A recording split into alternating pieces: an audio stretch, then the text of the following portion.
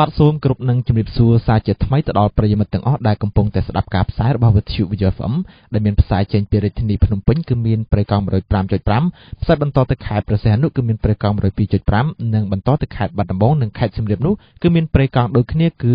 88 FM បាទជួបគ្នាជាថ្មីជាមួយវត្តមានខ្ញុំបាទពេញភេងរួមជាមួយលៀងធីតាដែលជាអ្នកដឹកនាំកម្មវិធីក៏ដូចជាសហការីនៅក្នុងកម្មវិធីព័ត៌មានផងដែរដែលយើងខ្ញុំនឹងជម្រាបជូនលោកអ្នកនៅព័ត៌មានសម្រាប់ម៉ោង 12 ថ្ងៃទី31 ខែមករាឆ្នាំ 2015 នេះ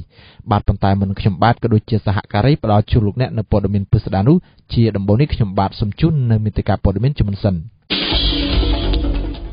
ការបងពុនលើប្រាក់ចំណេញឆ្នាំ 2014 នឹងបញ្ចប់នៅថ្ងៃទី 31 មីនាមន្ត្រីក្រសួងវប្បធម៌ប្រតិកម្មចំពោះការលើកឡើងថាអង្គរវត្តកសាងដំបូងនៅឥណ្ឌាក្រសួងអប់រំបង្ហាញពីគោលនយោបាយស្តីពីចក្ខុវិស័យឧត្តមសិក្សាឆ្នាំ 2030 រដ្ឋមន្ត្រីក្រសួងពាណិជ្ជកម្មស្នើឲ្យក្រុមហ៊ុនប្រេងធានាគុណភាពនិងបរិមាណលក់ប្រេងបារាំងនឹងបើកការស៊ើបអង្កេតក្នុងករណីធ្លាក់យន្តហោះ Air Asia មន្ត្រីថៃជាច្រើនរូបត្រូវចោទប្រកាន់ពីបទជួញដូរមនុស្សព័ត៌មានរហ័សច្បាស់លាស់មាននៅក្នុងវិទ្យុខ្មែរអន្តរជាតិ Vayo FM ព័ត៌មានជាតិបាទយើងផ្ដើមព័ត៌មានជាតិនៅក្នុងថ្ងៃនេះគឺចាប់ពីថ្ងៃទី1មករាឆ្នាំ 2015 ដល់ថ្ងៃទី31 ខែមីនាឆ្នាំ 2015 គឺជាពេលវេលានៃការដាក់លិខិតប្រកាសនិងបង់ពន្ធលើប្រាក់ចំណេញសម្រាប់ឆ្នាំ 2014 នេះបើតាមការឲ្យដឹងពីលោកគង់វិបុលប្រតិភូរាជរដ្ឋាភិបាលទទួលជាអគ្គនាយកដ្ឋានពន្ធដារសូមបញ្ជាក់ថាបទបញ្ញត្តិស្តីពីពន្ធលើប្រាក់ចំណេញនេះមានចែងក្នុងជំពូក1នៃច្បាប់ស្តីពីសារពើពន្ធដែលប្រកាសឲ្យប្រើដោយប្រជាក្រមចុះថ្ងៃទី24ខែកុម្ភៈឆ្នាំ 1997 និងច្បាប់ស្តីពីវិសោធនកម្មនៃច្បាប់សារពើពន្ធដែលបានប្រកាសឲ្យប្រើដោយប្រជាក្រមចុះថ្ងៃទី31ខែមីនាឆ្នាំ 2003 បាទខុនសុភ័ក្ររាយការណ៍ព័ត៌មាននេះការដាក់លិខិតប្រកាសនឹងបង់ពន្ធលើប្រាក់ចំណេញសម្រាប់ឆ្នាំ 2014 បានចាប់ផ្ដើមពីថ្ងៃទី1មករាឆ្នាំ 2015 ហើយនឹងត្រូវបញ្ចប់នៅថ្ងៃទី31ខែមីនាឆ្នាំ 2015 ខាងមុខនេះបើយោងតាមការឲ្យដឹងពីលោកគង់វិបុលប្រតិភូរាជរដ្ឋាភិបាលទទួលបន្ទុកជាអគ្គនាយកដ្ឋានពន្ធដារថ្លែងនៅក្នុងសិក្ខាសាលាស្តីអំពីពន្ធលើប្រាក់ចំណេញនិងរបៀបបំពេញលិខិតប្រកាសពន្ធលើប្រាក់ចំណេញប្រចាំឆ្នាំកាលពីថ្ងៃទី30មករាឆ្នាំ 2015 លោកគង់វិបុលមានប្រសាសន៍ថាបទបញ្ញត្តិស្តីអំពីពន្ធលើប្រាក់ចំណេញនេះមានចែងក្នុងជំពូក1នៃច្បាប់ស្តីអំពីសារពើពន្ធដែលប្រកាសឲ្យប្រើដោយប្រជាក្រមចុះថ្ងៃទី24ខែកុម្ភៈឆ្នាំ 1977 និងច្បាប់ស្តីអំពីវិសោធនកម្មនៃច្បាប់សារពើពន្ធដែលប្រកាសឲ្យប្រើដោយប្រជាក្រមចុះថ្ងៃទី31ខែមីនាឆ្នាំ 2003 ដែលត្រូវឲ្យអ្នកជាប់ពន្ធនិវេសនជនដែលមានប្រភពចំណូលកម្ពុជានិងប្រភពចំណូលបរទេសនិងអនិវេសនជនដែលមានប្រភពចំណូលកម្ពុជាត្រូវជាប់កាតព្វកិច្ចបង់ពន្ធប្រភេទនេះដើម្បីឲ្យការប្រកាសបង់ពន្ធលើប្រាក់ចំណេញសម្រាប់ឆ្នាំ 2014 ទទួលបានជោគជ័យនោះអគ្គនាយកដ្ឋានពន្ធដារនៃក្រសួងសេដ្ឋកិច្ចនឹងពង្រឹងការផ្សព្វផ្សាយក៏ដូចជាពង្រឹងការអនុវត្តច្បាប់និងបទបញ្ញត្តិទាំងឡាយដែលមានជាធរមានលោកគង់វិបុលប្រតិភូរាជរដ្ឋាភិបាលទទួលបន្ទុកជាអគ្គនាយកដ្ឋានពន្ធដារបានបញ្ជាក់ថាក្នុងបរិបទនៃការធ្វើស្មារតីកម្មសេដ្ឋកិច្ចអាស៊ានដែលនឹងខិតជិតមកដល់នោះបន្ទុកនៃការប្រមូលចំណូលពន្ធនឹងត្រូវធ្លាក់មកលើផ្នែកប្រមូលចំណូលពន្ធផ្ទៃក្នុងកាន់តែច្រើនឡើងដូច្នេះអគ្គនាយកដ្ឋានពន្ធដារនឹងខិតខំប្រឹងប្រែងបន្ថែមទៀតដើម្បីប្រមូលចំណូលពន្ធឲ្យបានគ្រប់ផែនការច្បាប់ជាមួយគ្នានោះដែរក្នុងពេលឆាប់ខាងមុខនេះអគ្គនាយកដ្ឋានពន្ធដារនឹងដាក់ឲ្យដំណើរការដាក់លិខិតប្រកាសបង់ពន្ធតាមប្រព័ន្ធអេឡិចត្រូនិក e-filing ដែលនេះជាផ្នែកមួយនៃការបង្កើនប្រសិទ្ធភាពនិងភាពស័ក្តិសិទ្ធិនៃការផ្ដល់សេវាបង្កលក្ខណៈងាយស្រួលជូនអ្នកជាប់ពន្ធកាត់បន្ថយបានការចំណាយពេលវេលានិងនីតិវិធីនៃការប្រកាសបង់ពន្ធនេះយើងចាប់អារម្មណ៍ទៅលើព័ត៌មានមួយផ្សេងទៀតគឺបន្ទាប់ពីតាបះជនជាតិឥណ្ឌាបានអះអាងថាប្រាសាទអង្គរវត្តកសាងដំបូងនៅប្រទេសឥណ្ឌានោះមន្ត្រីនាយកបេតិកភណ្ឌនៃក្រសួងវប្បធម៌បានបញ្ចេញប្រតិកម្មនិងបានច្រានចោលការអះអាងនេះមន្ត្រីដដែលបានលើកឡើងថាការអះអាងនេះគឺជាការខុសទាំងស្រុងគ្មានជំនាញនិងគ្មានភស្តុតាងចេះតែថាដើម្បីល្បីនិងទាញយកប្រយោជន៍ណាមួយក៏ថាបានបាទខុនសុភ័ក្ររាយការណ៍បន្តមន្ត្រីក្រសួងវប្បធម៌និងវិចិត្រសិល្បៈបានប្រតិកម្មចំពោះការលើកឡើងរបស់តាបសជនជាតិឥណ្ឌាដែលបានអះអាងថាប្រាសាទអង្គរវត្តកសាងជាលើកដំបូងនៅក្នុងប្រទេសឥណ្ឌាលោកប្រាក់សវណ្ណរាអគ្គនាយកបេតិកភណ្ឌនៃក្រសួងវប្បធម៌បានបញ្ជាក់ថាក្រសួងនឹងពិនិត្យមើលខ្លឹមសារដែលតាបសជនជាតិឥណ្ឌាលើកឡើងនេះទន្ទឹមនឹងនេះក្រសួងនឹងប្រើយន្តការដើម្បីផ្សព្វផ្សាយកុំឲ្យមហាជនជាតិនិងអន្តរជាតិមានការភ័ន្តច្រឡំចំពោះករណីនេះផងដែរ បើយោងតាមការចុះផ្សាយនៅលើគេហទំព័រអគ្គស្នងការដ្ឋាននគរបាលជាតិចេញផ្សាយនៅថ្ងៃទី31ខែមករាឆ្នាំ2015ឲ្យដឹងថាលោកអគ្គនាយកបេតិកភណ្ឌនៃក្រសួងវប្បធម៌បានលើកឡើងវិធានការនេះបន្ទាប់ពីតបសញ្ជាតិឥណ្ឌាម្នាក់ដែលអះអាងថាជាសាវកព្រះនិយាយថាប្រាសាទជាច្រើនមិនត្រូវបានកសាងក្នុងទឹកដីកម្ពុជានោះទេប្រាសាទទាំងនោះត្រូវបានកសាងនិងឆ្លាក់ដំបូងក្នុងរដ្ឋតាមិលណាឌូភាគខាងត្បូងប្រទេសឥណ្ឌាជាកន្លែងដែលថ្មផ្គុំរួចដាក់លេខសម្គាល់រុះរើនិងបញ្ជូនតាមនាវាមកកម្ពុជាតបជនជាតិឥណ្ឌាបាននិយាយបន្តថាមកដល់កម្ពុជាទើបមានការផ្គុំដំឡើងនិងឆ្លាក់ម្ដងទៀតហើយសូម្បីតែដំរីសម្រាប់អូសទាញក៏យកពីឥណ្ឌាដែរលោកប្រាក់សវណ្ណរាអគ្គនាយកបេតិកភណ្ឌនៃក្រសួងវប្បធម៌បានច្រានចោលទាំងស្រុងចំពោះការអធិប្បាយបែបនេះដោយលោកបានចាត់ទុកថាជាការខុសឆ្គងទាំងស្រុងគ្មានជំនាញនិងគ្មានភស្តុតាងចេះតែថាដើម្បីល្បីនិងទាញយកផលប្រយោជន៍ណាមួយក៏ថាបានលោកបានសង្កត់ធ្ងន់ថាខ្មែរធ្វើខ្លួនឯងដែលកើតចេញពីការច្នៃប្រឌិតរបស់ខ្មែរសុទ្ធសាធលោកបានបញ្យល់ថាបើកម្ពុជាទទួលឥទ្ធិពលខ្លះៗពិតជាមានមែនតែភាគច្រើនពាក់ព័ន្ធទៅនឹងសាសនាតែប៉ុណ្ណោះចំពោះប្រាសាទអង្គរវត្តឬប្រាសាទដទៃទៀតមិនដូចជាការលើកឡើងរបស់តាបោះរូបនោះទេក្នុងចំណោមប្រាសាទរបស់កម្ពុជាមានតែប្រាសាទមហាឥសីនៅក្នុងខេត្តតាកែវមួយទេដែលមានរូបរាងស្រដៀងខ្លះនិងប្រាសាទមួយនៅឥណ្ឌាខាងត្បូងយើងចាប់អារម្មណ៍ទៅលើក្រសួងអប់រំយុវជននិងកីឡាវិញម្ដងគឺបានរៀបចំនៅគោលនយោបាយស្តីពីចក្ខុវិស័យឧត្តមសិក្សាឆ្នាំ2030ដើម្បីធានាថានិស្សិតដែលមានសមត្ថភាពមានកាលានុវត្តភាពចូលរៀននៅក្នុងកម្មវិធីសិក្សាប្រកបដោយគុណភាពនៅឧត្តមសិក្សាដើម្បីឆ្លើយតបទៅនឹងតម្រូវការនៃការអភិវឌ្ឍសេដ្ឋកិច្ចសង្គមនិងទីផ្សារការងារបាទសាវិសាលរាយការណ៍ព័ត៌មាននេះក្រសួងអប់រំយុវជននិងកីឡាបានរៀបចំគោលនយោបាយស្តីពីចក្ខុវិស័យឧត្តមសិក្សា2030ដើម្បីឲ្យសមស្របទៅនឹងការវិវត្តថ្នាក់ឧត្តមសិក្សាយោងតាមការបញ្ជាក់នៅក្នុងសេចក្តីផ្ដើមនៃគោលនយោបាយស្តីពីចក្ខុវិស័យឧត្តមសិក្សា2030ចុះថ្ងៃទី14ខែមេសាឆ្នាំ2014កន្លងទៅនេះបានឲ្យដឹងថាឧត្តមសិក្សានៅកម្ពុជាបានផ្លាស់ប្ដូរយ៉ាងខ្លាំងពីការចូលរៀនដោយសម្រិតសម្រាំងទៅជាការចូលរៀនដោយទ្រង់ទ្រាយធំចំនួនគ្រឹះស្ថានឧត្តមសិក្សាសាធារណៈកើនពី8នៅឆ្នាំ1997ទៅដល់39នៅឆ្នាំ2014និងចំនួននិស្សិតបានកើនពីប្រមាណ 10,000 នាក់នៅដើមទសវត្សរ៍ទី90ទៅប្រមាណជាង 20,000 នាក់នៅក្នុងឆ្នាំ2013ចក្ខុវិស័យក្នុងការរៀបចំគោលនយោបាយនេះគឺជាការកសាងប្រព័ន្ធឧត្តមសិក្សាមួយប្រកបដោយគុណភាពដើម្បីអភិវឌ្ឍធនធានមនុស្សឲ្យមានចំណេះដឹងជំនាញនិងសីលធម៌ខ្ពស់សម្រាប់ធ្វើការនិងការរស់នៅក្នុងយុគសម័យនៃសកលភាវូបនីយកម្មនិងសង្គមពុទ្ធិដែលឡែកសម្រាប់គោលបំណងនៃការរៀបចំគោលនយោបាយនេះក្រសួងអប់រំបានបញ្ជាក់ថាគឺដើម្បីអភិវឌ្ឍប្រព័ន្ធអភិបាលកិច្ចល្អនិងយន្តការឧត្តមសិក្សាដើម្បីធានាថានិស្សិតដែលមានសមត្ថភាពមានកាលានុវត្តភាពចូលរៀននៅក្នុងកម្មវិធីប្រកបដោយគុណភាពនៃឧត្តមសិក្សាដែលឆ្លើយតបទៅនឹងតម្រូវការនៃការអភិវឌ្ឍសេដ្ឋកិច្ចសង្គមនិងទីផ្សារការងារក្រៅពីការស្នើសុំបញ្ចុះតម្លៃប្រេងលោកស៊ុនចន្ទថុលរដ្ឋមន្ត្រីក្រសួងពាណិជ្ជកម្មក៏បានស្នើឲ្យក្រុមហ៊ុនចែកចាយប្រេងឥន្ធនៈធំៗដែលធ្វើប្រតិបត្តិការនៅកម្ពុជាធានាគុណភាពនិងបរិមាណឲ្យបានត្រឹមត្រូវនៅពេលលក់ចែកចាយប្រេងឥន្ធនៈផងដែរបាទស្ដាប់ខួនសុភ័ក្រលំអិតព័ត៌មាននេះលោកស៊ុនចន្ទថុលរដ្ឋមន្ត្រីក្រសួងពាណិជ្ជកម្មបានស្នើឲ្យក្រុមហ៊ុនចែកចាយប្រេងឥន្ធនៈធំៗដែលប្រតិបត្តិការនៅកម្ពុជាធានាគុណភាពនិងបរិមាណឲ្យបានត្រឹមត្រូវនៅពេលលក់ចែកចាយប្រេងឥន្ធនៈការស្នើនេះគឺបានធ្វើឡើងនៅក្នុងកិច្ចប្រជុំជាស៊េរីលើកទី4របស់ក្រសួងពាណិជ្ជកម្មក្រសួងសេដ្ឋកិច្ចនិងហិរញ្ញវត្ថុក្រសួងរាយនិងធម្មពលនិងតំណាងក្រុមហ៊ុនចែកចាយប្រេងឥន្ធនៈធំៗដែលធ្វើប្រតិបត្តិការនៅកម្ពុជាកាលពីថ្ងៃទី30មករាឆ្នាំ2015លោករដ្ឋមន្ត្រីក្រសួងពាណិជ្ជកម្មបានស្នើឲ្យក្រុមហ៊ុនដែលជាម្ចាស់ស្ថានីយ៍ប្រេងឥន្ធនៈទាំងអស់គួរធានាដល់គុណភាពនិងបរិមាណឲ្យបានត្រឹមត្រូវក្នុងការចែកចាយប្រេងឥន្ធនៈក្រោយពីការបញ្ចុះតម្លៃរបស់ខ្លួនជាមួយគ្នានេះដែរលោកស៊ុនចន្ទថុលបានសម្ដែងនូវការកោតសរសើររបស់ខ្លួនដល់ក្រុមហ៊ុនទាំងឡាយដែលបានសហការល្អនិងបានចូលរួមចំណែកជាមួយនឹងកិច្ចខិតខំប្រឹងប្រែងរបស់រាជរដ្ឋាភិបាលកម្ពុជាទទួលយកសំណើសូមបញ្ចុះថ្លៃប្រេងឥន្ធនៈយកទៅពិចារណាដើម្បីជួយផ្ដល់ជាអត្ថប្រយោជន៍ទៅដល់ប្រជាជនកម្ពុជាបន្ថែមពីលើនេះលោកទេសរដ្ឋមន្ត្រីស៊ុនចន្ទថុលបានស្នើឲ្យក្រុមហ៊ុនទាំងឡាយគូពិចារណាលើការបញ្ចុះថ្លៃប្រេងឥន្ធនៈដើម្បីធានាថាតម្លៃប្រេងនៅលើពិភពលោកត្រូវបានឆ្លុះបញ្ចាំងតាមរយៈតម្លៃប្រេងដែលដាក់លក់នៅក្នុងប្រទេសកម្ពុជាជាការឆ្លើយតបទៅនឹងសំណើរបស់រដ្ឋមន្ត្រីក្រសួងពាណិជ្ជកម្មនេះតំណាងក្រុមហ៊ុនសូគីមិចនិងតេឡាបានសម្រេចបញ្ចុះថ្លៃប្រេងសាំងធម្មតាពី 3,900 រៀលមកនៅត្រឹមតែ 3,800 រៀលក្នុង1លីត្រគិតចាប់ពីថ្ងៃទី1ខែកុម្ភៈឆ្នាំ2015ចំណែកតំណាងក្រុមហ៊ុនចែកចាយប្រេងបរទេសផ្សេងទៀតដូចជាក្រុមហ៊ុន Caltex, Total និង PTT នឹងបញ្ជាក់ពីការបញ្ចុះតម្លៃបន្ទាប់ពីទទួលបានការឯកភាពពីថ្នាក់ដឹកនាំប្រចាំតំបន់របស់ខ្លួន សូមបញ្ជាក់ថាបណ្ដាក្រសួងនិងតំណាងក្រុមហ៊ុនចែកចាយប្រេងឥន្ធនៈទាំងអស់នឹងបន្តជួបប្រជុំជារៀងរាល់10ថ្ងៃម្ដងដើម្បីបន្តពិនិត្យមើលតម្លៃប្រេងឥន្ធនៈដោយធានាថាតម្លៃប្រេងនៅលើពិភពលោកត្រូវបានឆ្លុះបញ្ចាំងតាមរយៈតម្លៃប្រេងដែលដាក់លក់នៅក្នុងប្រទេសកម្ពុជាលោកសំរងស៊ីប្រធានគណៈបកសង្គ្រោះជាតិបានថ្លែងថាប្រទេសកម្ពុជាសប្តាហ៍ថ្ងៃជាប្រទេសដែលមិនមានការអភិវឌ្ឍទាល់តែសោះនេះដោយសារតែអ្នកដឹកនាំដដែលយូរទៅប្រទេសកាន់តែអន់ថយស្ទើរគ្រប់វិស័យប្រជាពលរដ្ឋក្រីក្រចំណែកឯប្រព័ន្ធគ្រប់គ្រងប្រទេសគឺផ្ដាច់ការទាំងស្រុងតែម្ដង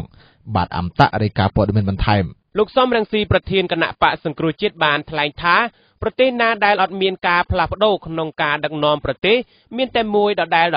ប្រទេសបែបនេះយូរទៅអន់ថយជាងគេបំផុតក្នុងពិភពលោកធ្វើឲ្យប្រជាពលរដ្ឋក្រីក្រខ្លាំងជាងគេក្លាយជាប្រទេសផ្ដាច់ការធ្ងន់ធ្ងរយ៉ាប់យ៉ឺននិងសាហាវជាងគេបំផុតដោយលោកសំរងស៊ីបានប្រៀបធៀបថាប្រទេសកម្ពុជាយើងសពថ្ងៃស្ថិតនៅក្នុងចំណោមប្រទេសអន់ថយជាងគេក្រីក្រជាងគេដាច់ការជាងគេក្នុងពិភពលោកមានប្រទេសប្រមាណ200ប្រទេសមើលគ្រប់វិស័យទាំងអស់គឺស្រុកយើងអន់ជាងគេតែយើងជាខ្មែរយើងចាប់ឲ្យស្រុកយើងអន់ជាងគេចាទៀតដល់ណាទៀតជាបានទៅមានការផ្លាស់ប្ដូរយ៉ាងណាក៏ដោយលោកហេងសំរិនប្រធានកិត្តិយសគណៈបកប្រជាជនកម្ពុជាដែលជាគណៈបកដឹកនាំរដ្ឋាភិបាលបានលើកឡើងក្នុងមហាសន្និបាតតំណាងទូទាំងប្រទេសរបស់បកកាលពីថ្ងៃទី30ខែមករានេះថាសម្រាប់នីតិកាលទី5នៃរដ្ឋសភានេះគណៈបកប្រជាជនកម្ពុជាត្រូវស្ថិតក្នុងបរិបទនយោបាយថ្មីមួយថ្មីបើគណៈបកប្រជាជនកម្ពុជាទទួលបានការគាំទ្រពីប្រជាពលរដ្ឋដោយសម្លេងភាគច្រើនក្តីប៉ុន្តែថ្នាក់ដឹកនាំបកទទួលស្គាល់ថាបករបស់ខ្លួនមានការថយអាសនៈមួយចំនួននៅក្នុងរដ្ឋសភាទន្ទឹមនឹងអាសនៈគណៈបកប្រឆាំងមានការកើនឡើងស្ថានភាពបែបនេះតម្រូវឲ្យគណៈបកប្រជាជនកម្ពុជាធ្វើការវាយតម្លៃឲ្យបានហ្មត់ចត់ពីចំណុចខ្លាំងនិងចំណុចខ្សោយដើម្បីកំណែទម្រង់ឲ្យបានខ្លាំងក្លាទាន់ពេលវេលានឹងមានប្រសិទ្ធភាពជាការពិតណាស់ថាជួបក្នុងនីតិកាលទី5នៃរដ្ឋសភាគណៈបកយើងត្រូវស្ថិតនៅក្នុងបរិបទនយោបាយនៃមួយព្រោះការធ្វើໄວថាໄວបើគណៈបកយើងនៅទទួលបានការគ្រប់គ្រងពីជនឲ្យសម្លេងពីច្រើនការនៅទីយ៉ាងទីខ្លាំងយើងទទួលស្គាល់ថាគណៈបកយើងបានឆ្លើយអាសនៈមួយចំនួននៅក្នុងរដ្ឋាភិបាលចំនួនអាសនៈគណៈបកប្រឆាំងមានការប្រកាសនេះតម្រូវឲ្យយើងត្រូវសិក្សាឲ្យបានជ្រុំជ្រោយអំពីយូរហើយហើយនាំឲ្យកើតមានស្ថានភាពប្រឆាំងស្ទឹងនឹងការមានសម្លាញ់ឲ្យបានមកចុះពីចំណុចខ្លាំងចំណុចក្រោយនិងរៀនពីតថ្មីរបស់គណៈបកបានជំរុញការធ្វើកំណែទម្រង់ឲ្យបានខ្លាំងក្លាជាប់ជាមានប្រសិទ្ធភាពគណៈបកយើងត្រូវតែគ្រប់គ្រងដើម្បីធ្វើការងារនេះឲ្យជាក់ស្ដែងយើងបានធ្វើជាបន្តដល់មកហើយឲ្យផលទទួលបានលទ្ធផលបន្តចាប់អារម្មណ៍ទៅលើព័ត៌មានមួយទៀតគឺទន្ទឹមទៅនឹងការទទួលស្គាល់ពីចំណុចខ្សោយនៅក្នុងការដឹកនាំប្រទេសនោះគណៈបកប្រជាជនកម្ពុជាបានរៀបចំមហាសន្និបាតវិសាមញ្ញដើម្បីផ្លាស់ប្ដូរនិងធ្វើកំណែទម្រង់ផ្ទៃក្នុងរបស់បកការកែតម្រង់អាយុជីវិតរបស់ជាតិនិងរបស់បកប្រជាជនកម្ពុជាគឺជាប្រធានបទដ៏សំខាន់នៅក្នុងមហាសន្និបាតវិសាមញ្ញលើកទី37របស់គណៈបកប្រជាជនកម្ពុជានៅក្នុងរយៈពេល2ថ្ងៃកន្លះចាប់ពីថ្ងៃទី29មករាដល់ថ្ងៃទី1កុម្ភៈបាទតើតើព័ត៌មាននេះលម្អិតយើងនឹងមានសេចក្តីរាយការណ៍ពីសាវិសាលនៅក្នុងនេតិហេតុការណ៍សំខាន់នាពេលបន្តិចទៀតនេះព័ត៌មានឈានមុខវិទ្យុខ្មែរអន្តរជាតិ Vayo FM លោកទុំសម្បល់អ្នកនាំពាក្យគណៈបកហ្វុនស៊ិនពេជ្របានមានប្រសាសន៍ឲ្យដឹងថាលទ្ធផលនៃជំនួបរវាងសម្ដេចក្រមព្រះនរោត្តម រាមរិទ្ធនិងសកម្មជនរបស់បកហ្វុនស៊ិនពេជ្រនៅពេលថ្មីៗនេះគឺមានការរៀបចំសិក្សាលក្ខន្តិកៈនិងបទបញ្ជាផ្ទៃក្នុងរបស់បកនិងកាត់បន្ថយគណៈកម្មការនយោបាយជាដើមរាយការណ៍លម្អិតដោយគុណសម្បូរ សម្ដេចក្រុងព្រះនរោត្តម រណរដ្ឋប្រធានគណៈបកហ៊ុនស៊ិនប៉ិចបានយាងជួបជាមួយនឹងមន្ត្រីនិងសកម្មជនរបស់បកទូទាំងប្រទេសនារសៀលថ្ងៃទី30ខែមករានេះនៅភោជនីយដ្ឋានទន្លេបាសាក់2នេះជាលើកដំបូងហើយដែលសម្ដេចក្រុងព្រះនរោត្តម រណរដ្ឋជួបជាមួយនឹងមន្ត្រីនិងសកម្មជនរបស់បកទូទាំងប្រទេសរបស់ព្រះអង្គបន្ទាប់ពីសម័យរបស់គណៈបកហ៊ុនស៊ិនប៉ិចកាលពីថ្ងៃទី19ខែមករាបោះឆ្នោតជ្រើសរើសព្រះអង្គមកធ្វើជាប្រធានគណៈបកហ៊ុនស៊ិនប៉ិចឡើងវិញបើយោងតាមលោកទុំសម្បូរអ្នកនាំពាក្យគណៈបកហ៊ុនស៊ិនប៉ិចបានអះអាងប្រាប់វិទ្យុវីយ៉ូបន្ទាប់ពីបញ្ចប់កិច្ចប្រជុំរួចថាសម្ដេចក្រុងព្រះជួបជាមួយនឹងសកម្មជននិងមន្ត្រីរបស់គណៈបកទូទាំងប្រទេសនៅពេលនេះគឺក្នុងគោលបំណងបង្រួបបង្រួមរវាងសកម្មជនគណៈបកហ៊ុនស៊ិនប៉ិចនិងសកម្មជនគណៈបកសង្គមរាស្ត្ររាជាធិបតេយ្យទាំងអស់លោកបានបន្តថាពេលបិទបញ្ចប់កិច្ចប្រជុំរួចសម្ដេចក្រុងព្រះនរោត្តម រណរដ្ឋបានប្រកាសសម្រេចជាលទ្ធផលសំខាន់មួយចំនួនដូចជាការរៀបចំលក្ខន្តិកៈនិងបទបញ្ជាផ្ទៃក្នុងរបស់គណៈបកនិងកាត់បន្ថយគណៈកម្មការនយោបាយជាដើមដូចជាបញ្ហាសម្ដេចព្រះលោកប្រកាសនៅក្នុងប្រជុំបាញ់មិញពីការដើម្បីសិក្សាធ្វើវិសោធនកម្មលក្ខន្តិកៈរបស់គណៈបកនិងបទបញ្ជាផ្ទៃក្នុងរបស់គណៈបកជាដើមហើយដូចជាមានការកាត់បន្ថយនៅគណៈនយោបាយដែលសពថ្ងៃនេះគណៈបកហ៊ុនស៊ិនប៉ិចមានគណៈនយោបាយគណៈបកហ៊ុនស៊ិនប៉ិចមួយនឹងមានរហូតដល់205នាក់គ្រាន់តែគណៈកម្មការនយោបាយរបស់គណៈបកហើយលោកមានប្រតិបត្តិបំណងដើម្បីរៀបចំគណៈកម្មការដើម្បីត្រួតពិនិត្យហើយរៀបចំកាត់បន្ថយគណៈកម្មការនយោបាយឲ្យនៅស្តង់ច្រើន27នាក់ទៅប៉ុណ្ណឹងបាទហើយមិនចាំបាច់យើងមានគណៈអចិន្ត្រៃយ៍ដូចខសុមន្តទៀតទេក្រៅពីនោះលោកបានបញ្ជាក់បន្ថែមថាត្រូវកសាងគណៈបកឲ្យហ៊ុនស៊ិនប៉ិចដែលធ្លាប់ខិតជាគណៈបកធំឲ្យខ្លះជាបកធំទៀតដើម្បីបូករួមជាមួយនឹងគណៈបកធំមួយទៀតដែលមានគណៈបកប្រជាជនសប្តាហ៍នេះដែលមានសម្ដេចហ៊ុនសែនដឹកនាំសប្តាហ៍នេះដើម្បីយើងខ្លាយទៅអនាគតនេះខ្លះជាគណៈបកធំមួយដើម្បីរួមជាមួយនឹងគណៈបកធំដើម្បីនៅរាល់បញ្ហាជាតិនានាអ្នកនាំពាក្យគណៈបកហ៊ុនស៊ិនប៉ិចរូបនេះក៏បានបន្តទៀតថាក្រោយពីសម្ដេចក្រុងព្រះជួបជាមួយនឹងមន្ត្រីនិងសកម្មជនរបស់គណៈបកទូទាំងប្រទេសនៅថ្ងៃនេះរួចបើមិនមានការប្រែប្រួលនោះទេព្រះអង្គនឹងថ្នាក់ដឹកនាំគណៈបកហ៊ុនស៊ិនប៉ិចទាំងអស់នឹងចោះទៅជួបជាមួយនឹងអ្នកគាំទ្ររបស់បកទាំងអស់នៅខេត្តត្បូងឃ្មុំនៅថ្ងៃទី7ខែកុម្ភៈខាងមុខនេះបើតាមអ្នកនាំពាក្យដដែលបានបញ្ជាក់ថាសម្ដេចក្រុងព្រះនៅតែប្រកាន់ជំហរទៅកាន់អ្នកគាំទ្ររបស់ព្រះអង្គថាការយាងធ្វើជាប្រធានគណៈបកហ៊ុនស៊ិនប៉ិចនៅពេលនេះគឺមិនមានគោលបំណងបំបែកបំបាក់សម្លេងអ្នកប្រជាធិបតេយ្យនោះទេការយាងរបស់ព្រះអង្គគឺក្នុងគោលបំណងបង្រួបបង្រួមអ្នករាជានិយមតែប៉ុណ្ណោះយើងនឹងមិនទាន់តាណាឆ្ងាយពីនយោបាយនោះទេដែលលោកកឹមសុខាថាយុទ្ធសាស្ត្រ3ចំណុចនឹងធ្វើឲ្យគណៈបកសង្គ្រោះជាតិជោគជ័យលោកកឹមសុខាអនុប្រធានគណៈបកសង្គ្រោះជាតិបានថ្លែងថាដើម្បីធ្វើឲ្យនយោបាយគណៈបកសង្គ្រោះជាតិទទួលបានជ័យជំនះលើគណៈបកដទៃគណៈបកសង្គ្រោះជាតិត្រូវតែបដិញ្ញាអនុវត្តយុទ្ធសាស្ត្រសំខាន់ចំនួន3ចំណុចចង់ដឹងថាអ្វីទៅជាចំណុចសំខាន់ដែលមេដឹកនាំរូបនេះបានបញ្ជាក់ជាបន្តសូមស្ដាប់អន្តៈលោកកឹមសុខាអនុប្រធានគណៈបកសង្គ្រោះជាតិបានថ្លែងទៅកាន់ប្រជាពលរដ្ឋនៅក្នុងខេត្តត្បូងឃ្មុំនាព្រឹកថ្ងៃទី30ខែមករានេះថាដើម្បីឈ្នះគណៈបកសង្គ្រោះជាតិត្រូវមានយុទ្ធសាស្ត្រចំនួន3សំខាន់ទី1គោលនយោបាយសារនយោបាយគោលជំហរនយោបាយល្អទី2រចនាសម្ព័ន្ធរឹងមាំនិងទី3ផែនការយុទ្ធសាស្ត្រសកម្មភាពជាក់លាក់តើគោលនយោបាយយើងប្រៀបធៀបទៅគោលនយោបាយគេយ៉ាងម៉េចសារនយោបាយយើងប្រៀបធៀបទៅសារនយោបាយគេវាជាសារមួយដែលច្បាស់ឬមិនច្បាស់គោលជំហររបស់គណៈបកយើងច្បាស់ឬមិនច្បាស់វាពាក់ព័ន្ធនឹងទី2ពាក់ព័ន្ធនឹងរចនាសម្ព័ន្ធតើការរៀបចំរចនាសម្ព័ន្ធដើម្បីនាំសារនាំគោលនយោបាយនាំសារនយោបាយនាំគោលជំហររបស់គណៈបកឲ្យទៅដល់មូលដ្ឋានទៅដល់ប្រជាពលរដ្ឋតើរចនាសម្ព័ន្ធនេះដើរដែរអត់ទី3គណៈបកនយោបាយត្រូវការមានផែនការយុទ្ធសាស្ត្រនិងផែនការសកម្មភាពលោកបណ្ឌិតសុកទូចដែលជាអ្នកវិភាគនយោបាយឯករាជ្យបានចាត់ទុកថាការលើកឡើងរបស់លោកកឹមសុខាគ្រាន់តែជារឿងនិទានដែលអ្នកនយោបាយតែងតែនិយាយលងលោមឬបោកប្រាស់ប្រជាពលរដ្ឋប៉ុណ្ណោះអ្នកវិភាគរូបនេះបានបន្តថាគណៈបកនយោបាយត្រូវមើលអ្វីដែលប្រជាពលរដ្ឋត្រូវការដូចជាបញ្ហាតាក់ទងនឹងប្រព័ន្ធយុត្តិធម៌គិតគូរដល់យុវជនដែលកំពុងគ្មានការងារធ្វើទប់ស្កាត់ឲ្យបានចំពោះលំហូរចូលនៃជនអន្តោប្រវេសន៍ជាពិសេសស្វែងរកទីផ្សារលោកកសិផលជូនប្រជាពលរដ្ឋដោយបង្កើនតុល្យភាពនៃការផលិតក្នុងស្រុកឲ្យបានច្រើនដោយលោកសុកទូចបានប្រៀបធៀបថានេះមិនមែនគោលការណ៍ទេអ្វីដែលឲ្យច្បាស់លាស់អ្វីដែលរឹងមាំអ្វីដែលរចនាសម្ព័ន្ធនោះមិនមែនគោលការណ៍ទេអានេះគឺជាភាសានិយាយគឺរបស់អ្នកនយោបាយកាលណានិយាយពីគោលការណ៍ធ្វើអីដូចមកដល់លោកអូបាម៉ាពេលណាគាត់ឡើងមកគាត់ថាកំទេចបណ្ដាញភេរវកម្ម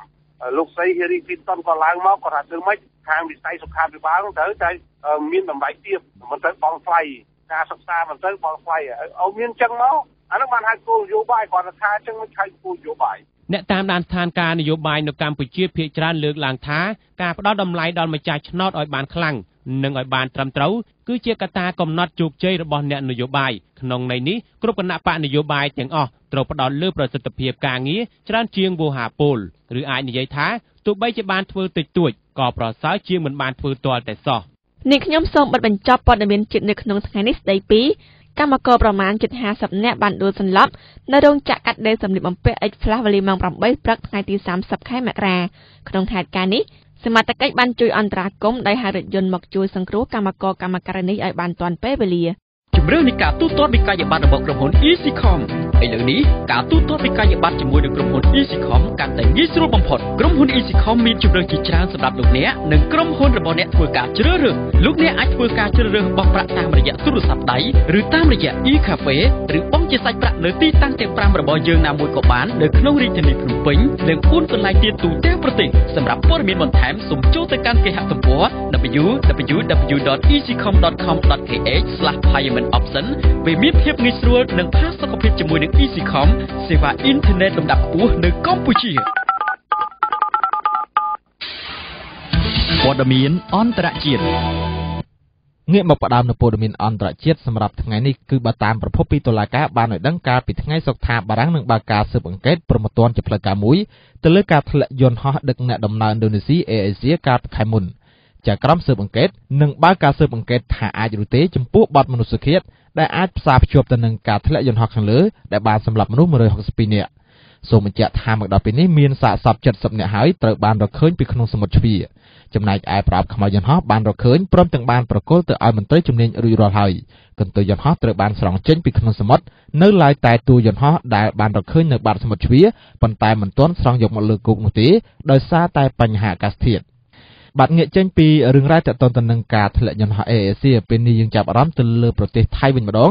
បើតាមការបញ្ជាក់ពីមន្ត្រីនៃរបបយោធាថៃគឺបានឲ្យដឹងថាមានមន្ត្រីក្នុងជួររដ្ឋាភិបាលជាច្រើនអ្នកត្រូវបានចោទប្រកាន់ពីបទជួញដូរមនុស្សត្បិតពួកគេបម្រើការឲ្យរដ្ឋាភិបាលក៏ដោយប៉ុន្តែមន្ត្រីទាំងអស់នោះត្រូវប្រឈមទៅនឹងការកាត់ទោសដោយគ្មានការសន្តោសប្រណីឡើយចំពោះសកម្មភាពដែលពួកគេបានធ្វើបាទលំអិតព័ត៌មានដោយសារវិសាលមន្ត្រីរដ្ឋាភិបាលថៃជាច្រើនអ្នកក្នុងនោះក៏មានមន្ត្រីប៉ូលីសនិងមន្ត្រីកងទ័ពជើងទឹកផងដែរគឺត្រូវបានចោទប្រកាន់ពីបទជួញដូរមនុស្សនេះបើតាមមន្ត្រីរបបយោធាថៃបញ្ជាក់ការពីថ្ងៃសុក្រដោយពួកគេអះអាងថានឹងគ្មានទេការត្រាប្រណីចំពោះអ្នកធ្វើសកម្មភាពទាំងអស់នេះប្រទេសថៃត្រូវបានចាត់ទុកថាជាប្រទេសប្រើទីស្ករក្នុងសម័យទំនើបតាំងពីយូរណាស់មកហើយជាមួយនឹងការចោទប្រកាន់ថាមន្ត្រីមានសមត្ថកិច្ចមិនបានអនុវត្តឲ្យខ្លាំងក្លាក្នុងការទប់ស្កាត់ការជួញដូរប៉ុន្តែបែរជាមានសកម្មភាពក្នុងការចូលរួមអំពើខុសច្បាប់ទាំងនេះទៅវិញកាលពីខែមិថុនាសហរដ្ឋអាមេរិកបានដាក់បញ្ចូលប្រទេសថៃក្នុងបាតតារាងតែម្ដងសម្រាប់ប្រទេសដែលត្រូវចោទប្រកាន់ថាបានបរាជ័យក្នុងការដោះស្រាយបញ្ហាជួញដូរមនុស្សរបបយោធាថៃដែលទើបតែចូលកាន់តំណែងកាលពីខែឧសភាឆ្នាំមុនបានប្រកាសថានឹងលុបបំបាត់លើការជួញដូរនិងបាននិយាយថាពួកគេបាននឹងកំពុងតែធ្វើយុទ្ធនាការកាត់ទោសលើមន្ត្រីជាន់ខ្ពស់ដែលពាក់ព័ន្ធទៅនឹងសកម្មភាពជួញដូរមនុស្សទាក់ទងជាមួយនឹងបញ្ហានេះដែរអនុរដ្ឋមន្ត្រីក្រសួងការបរទេសថៃលោកដនប្រាមុតវិន័យក៏បានទទូចឲ្យចាប់ខ្លួនដោយការចាប់ខ្លួននោះរួមបញ្ចូលទាំងមន្ត្រីជាន់ខ្ពស់ដែលបានចូលរួមប្រព្រឹត្តត្បិតវាជារឿងលំបាកសម្រាប់ប្រទេសថៃក្នុងការបន្តចាប់ខ្លួនពួកគេក៏ដោយមន្ត្រីរំនេះបានប្រាប់ដល់អ្នកសារព័ត៌មានថាយ៉ាងហោចណាស់ក៏អាចបញ្ជាក់បានដែរអំពីវិធីសាស្ត្រដែលយើងកំពុងតែអនុវត្តតាមច្បាប់ដើម្បីតាមចាប់ខ្លួនជនល្មើសពាក់ព័ន្ធទាំងអស់បើតាមមន្ត្រីក្នុងក្រសួងការបរទេសថៃវិញបានឲ្យដឹងថាយ៉ាងតិចមានមន្ត្រីប៉ូលីសចំនួន15នាក់កំពុងប្រឈមជាមួយនឹងការចោទប្រកាន់នេះក្រៅពីនោះគឺមានមន្ត្រីក្នុងជួរកងទ័ពជើងទឹកមន្ត្រីរដ្ឋបាលមូលដ្ឋាននិងបុគ្គលិកសង្គមផ្សេងទៀតយើងចាប់អារម្មណ៍ទៅលើព័ត៌មានទៅនឹងក្រុមអ៊ីស្លាម ISIS ឬក៏ IS វិញម្ដងអ្នកជំនាញខាងអាវុធគីមីរបស់ក្រុមអ៊ីស្លាម ISIS ម្នាក់ត្រូវបានសម្លាប់នៅក្នុងយុទ្ធនាការវាយប្រហារតាមជើងអាកាសរបស់សម្ព័ន្ធអន្តរជាតិនេះបើតាមការបញ្ជាក់ពីកងទ័ពអាមេរិកលោកអាប៊ូម៉ាលីកត្រូវបានសម្លាប់កាលពីថ្ងៃទី24មករានៅក្នុងទីក្រុងម៉ូស៊ូលនៃប្រទេសអ៊ីរ៉ាក់គួររំលឹកថាលោកអាប៊ូម៉ាលីកគឺជាអ្នកឯកទេសខាងផ្នែកអាវុធគីមីលោកបម្រើការជាវិស្វករក្នុងពេលដែលស្ថិតនៅក្នុងការគ្រប់គ្រងដោយអតីតប្រធានាធិបតីអ៊ីរ៉ាក់លោកសាដាមហ៊ូសេនមុនពេលលោកចូលជាមួយក្រុមអាល់កេដានៅក្នុងប្រទេសអ៊ីរ៉ាក់បន្ទាប់មកគឺជាក្រុមអ៊ីស្លាម ISIS ព័ត៌មានក្នុងប្រទេសព្រឹត្តិការណ៍ជុំវិញពិភពលោកសូមស្ដាប់វិទ្យុ Vayo FM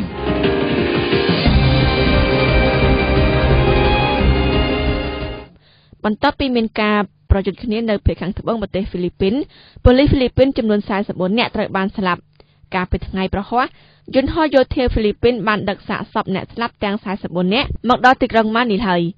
នៅថ្ងៃទី30ខែមករានេះគឺជាថ្ងៃដែលហ្វីលីពីនប្រារព្ធពិធីកាន់ទុក្ខដល់ពួកគេ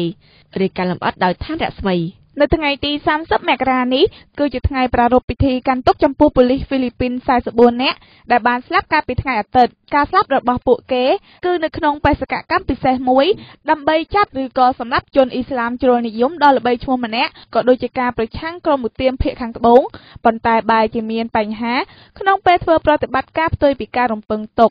កាលពីថ្ងៃប្រហ័សមឈូសគ្រាប់ពីលើដោយទង់ជាតិហ្វីលីពីនបានបញ្ជូនចេញសន្សំពីយន្តហោះយោធាដែលដឹកសាកសពកងកម្លាំងប៉ូលីសទាំង44នាក់ត្រឡប់មកកោះមីនដាណាវភាគខាងត្បូងប្រទេសហ្វីលីពីនជាកន្លែងដែលពួកគេបានបាត់បង់ជីវិតមន្ត្រីអ្នកមុខអ្នកការចូលរួមប្រកបដោយទឹកមុខក្រៀមក្រំចំពោះសោកនាដកម្មដែលបានកើតឡើងនេះចំពោះលោកប្រធានាធិបតីហ្វីលីពីនក៏បានបញ្ជាក់ថាខ្ញុំពិតជាមានទុក្ខយ៉ាងខ្លាំងបំផុតដែលកងកម្លាំងរបស់យើងបានស្លាប់នៅក្នុងបេសកកម្មដ៏ពិសេសនេះ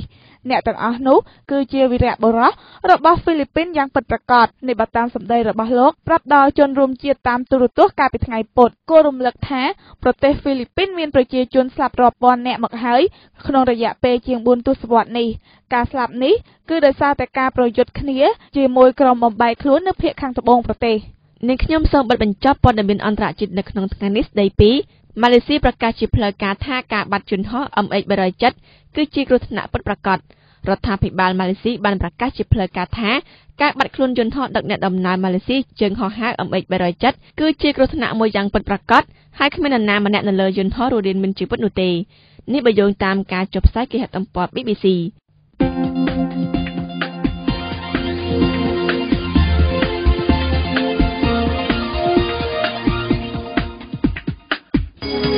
កម្មវិធីព័ត៌មានឧបត្ថម្ភដោយពីម៉ងអូតនិមិត្តសញ្ញាបញ្ជាក់ពីគុណភាពពិសាទឹកបរិសុទ្ធអូរ៉ាល់រួមកម្លាំងគ្នាដើម្បីមនុស្សធម៌ EasyCom ជាផ្នែកមួយនៃសហគមន៍របស់អ្នកខ្ញុំផ្ដល់ព័ត៌មានលឿនរហ័សនិងច្បាស់លាស់ជូនលោកអ្នកយ៉ាងពិតប្រាកដមិនត្រឹមតែព័ត៌មានការកំសាន្តអប់រំនិងចំណេះដឹងថ្មីៗត្រូវបានផ្សាយជូនជារៀងរាល់ថ្ងៃអ្វីដែលពិសេសទៅទៀតនោះខ្ញុំជាជើងឯកក្នុងការផ្សព្វផ្សាយពាណិជ្ជកម្មសេវាកម្មទៅអតិថិជនរបស់លោកអ្នកយ៉ាងមានប្រសិទ្ធភាពវិទ្យុ Vayo FM ជាដៃគូផ្ដល់ព័ត៌មានកំសាន្តនិងដៃគូផ្សព្វផ្សាយពាណិជ្ជកម្មរបស់លោកអ្នកទំនាក់ទំនងផ្សាយតាមរយៈលេខ077 60 85 88 016 37 71 71ប្រិយមិត្តអ្នកស្ដាប់ទីមេត្រីលោកអ្នកកំពុងស្ដាប់កម្មវិធីព័ត៌មានរបស់វិទ្យុ Vayo FM កម្មវិធីផ្សាយបន្តគឺជានីតិហេតុការណ៍សំខាន់ដោយហេតុការណ៍សំខាន់នៅថ្ងៃនេះរៀបចំដោយសាវវិសាលស្ដីពីការកែតម្រង់បកប្រជាជនកម្ពុជាទទួលស្គាល់ពីចំណុចខ្សោយរបស់ខ្លួនក្នុងអាណត្តិទី5នេះបន្តមកជានីតិបច្ចុប្បន្នភាពសង្គមរៀបចំដោយឆេងស្រយាស្ដីពីអ្នកសារព័ត៌មានជាតួអង្គដ៏សំខាន់ក្នុងការផ្សព្វផ្សាយពីព័ត៌មានប្រឆាំងអំពើពុករលួយក្រោយពីស្ដាប់នីតិបច្ចុប្បន្នភាពសង្គមហើយលោកអ្នកនឹងបានស្ដាប់បទចការរៀបចំដោយអឿនភេរ៉ាស្ដីពីការថតរូបអាភារនៅប្រាសាទបុរាណខ្មែរនាំឲ្យបាត់បង់នៅប្រពៃណីខ្មែរបាទហើយនៅចុងបញ្ចប់នៃកម្មវិធីព័ត៌មានថ្ងៃនេះខ្ញុំនឹងសង្ខេបជូននៅព័ត៌មានសំខាន់ៗឡើងវិញលោកអ្នកកំពុងស្ដាប់ការផ្សាយវិទ្យុខ្មែរអន្តរជាតិ Vayo FM ហេតុការណ៍សំខាន់ទន្ទឹមនឹងការទទួលស្គាល់ពីចំណុចខ្សោយក្នុងការដឹកនាំប្រទេសគណៈបកប្រជាជនកម្ពុជាបានរៀបចំមហាសន្និបាតវិសាមញ្ញដើម្បីផ្លាស់ប្ដូរនិងធ្វើកំណែតម្រង់ផ្ទៃក្នុងរបស់បកការកែតម្រង់ជាអាយុជីវិតរបស់ជាតិនិងរបស់បកប្រជាជនកម្ពុជាគឺជាប្រធានបទដ៏សំខាន់នៅក្នុងមហាសន្និបាតវិសាមញ្ញលើកទី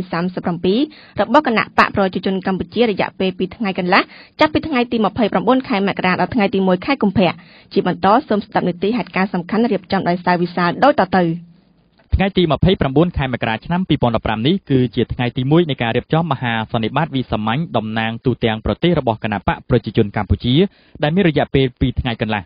មហាសន្និបាតរបស់គណបកប្រជាជនកម្ពុជាត្រូវបានប្រពៃធ្វើឡើងបន្ទាប់ពីបានខកខានរយៈពេល7 ឆ្នាំពលគឺចាប់តាំងពីថ្ងៃទី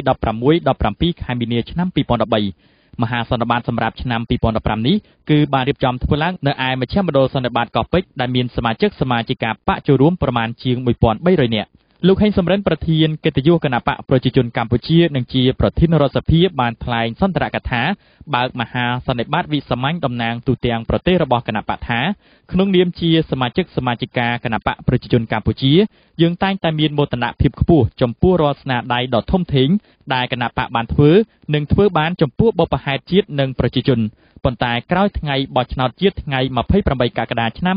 2014ថ្មីបើមានបញ្ហាច្រើនត្រូវដោះស្រាយតែគណៈបកប្រជាជនកម្ពុជានៅតែធានាធ្វើឲ្យកម្មវិធីនយោបាយរបស់គណៈបកដើម្បីកសាងនិងការពារមាតុភូមិឆ្នាំ2013-2018ត្រូវបានអនុវត្តដោយរលូនមកដល់ពេលនេះតាមរយៈការអនុវត្តកម្មវិធីនយោបាយនិងយុទ្ធសាស្ត្រចតុកោណដំណាក់កាលទី3របស់រដ្ឋាភិបាលនីតិកាលទី5ក្នុងនាមជាសមាជិកគណៈបកប្រជាជនកម្ពុជាយើងតែ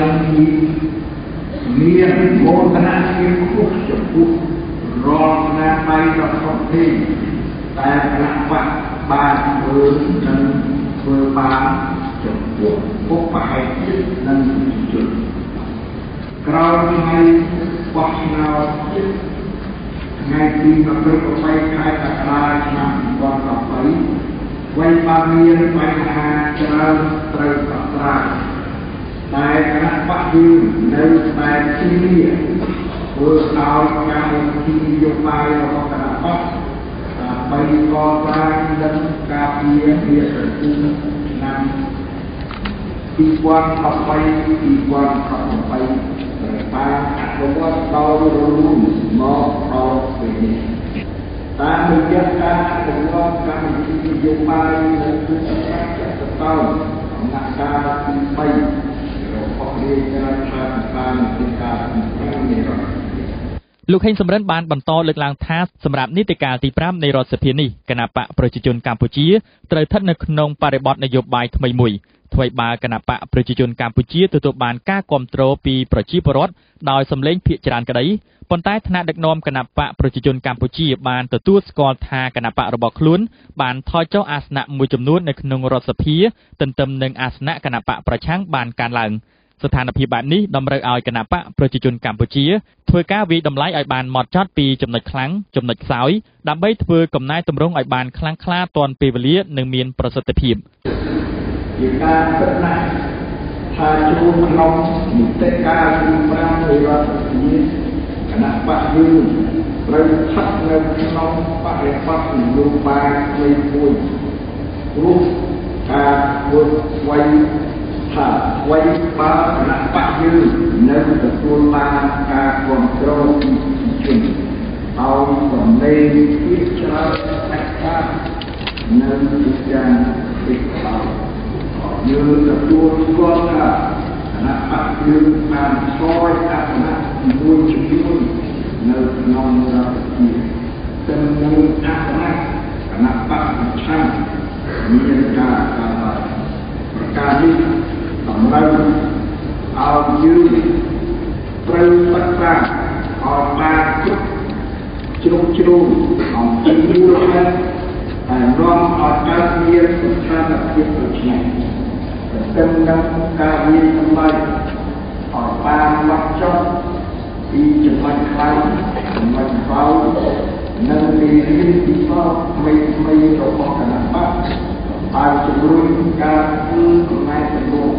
ឲ្យបានខ្លាំងក្លាជាប់ជាមានប្រសិទ្ធភាព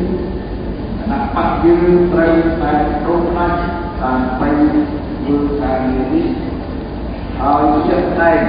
យើងបានធ្វើជាបន្តដល់មកហើយក៏ទទួលបានលទ្ធផលជំនាញต่อไปកន្លងមករាជរដ្ឋាភិបាលដឹកនាំដោយគណៈបកប្រជាជនកម្ពុជាធ្លាប់បានប្រកាសអំពីការធ្វើកំណែទម្រង់លើចំណុចខ្សោយរបស់ខ្លួនមួយចំនួនក្នុងកិច្ចប្រជុំគណៈរដ្ឋមន្ត្រីលើកដំបូងកាលពីថ្ងៃទី24ខែកញ្ញាឆ្នាំ2013ចំណុចខ្សោយដែលលោកនាយករដ្ឋមន្ត្រីហ៊ុនសែនធ្លាប់បានបញ្ជាក់នៅពេលកន្លងមកនោះគឺមន្ត្រីក្រមអាវ៉ាត់របស់ខ្លួនធ្វើការមិនមានប្រសិទ្ធភាពក្នុងការដោះស្រាយបញ្ហារបស់ប្រជាពលរដ្ឋម្ចាស់ឆ្នោតបញ្ហាពុករលួយនៅក្នុងសង្គមរួមទាំងបញ្ហាបពុនិយមនៅតាមក្រសួងស្ថាប័នរដ្ឋជាដើម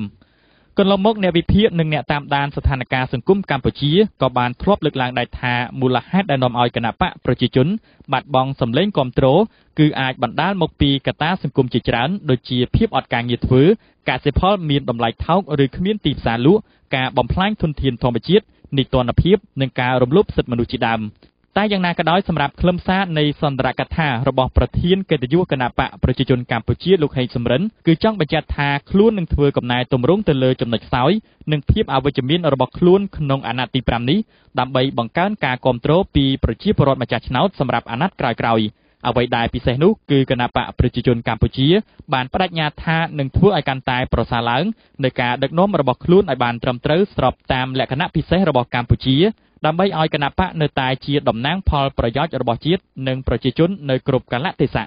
លោកអ្នកទើបតែស្ដាប់នីតិហេតុការណ៍សំខាន់រៀបចំដោយស្ថៅវិសាលស្ដីពីការកែតម្រង់បកប្រជាជនកម្ពុជាទទួលស្គាល់ពីចំណុចខ្សោយរបស់ខ្លួនក្នុងអាណត្តិទី5នេះស៊ីម៉ុងដែលមានគុណភាពខ្ពស់កម្រិតស្តង់ដារមានភាពរឹងមាំជាប់ស្វិតរហ័សទាន់ចិត្តនិងចំណេញថវិកាស៊ីម៉ុងអូតគឺជាស៊ីម៉ុងតែមួយគត់ដែលចង់ជឿរើសស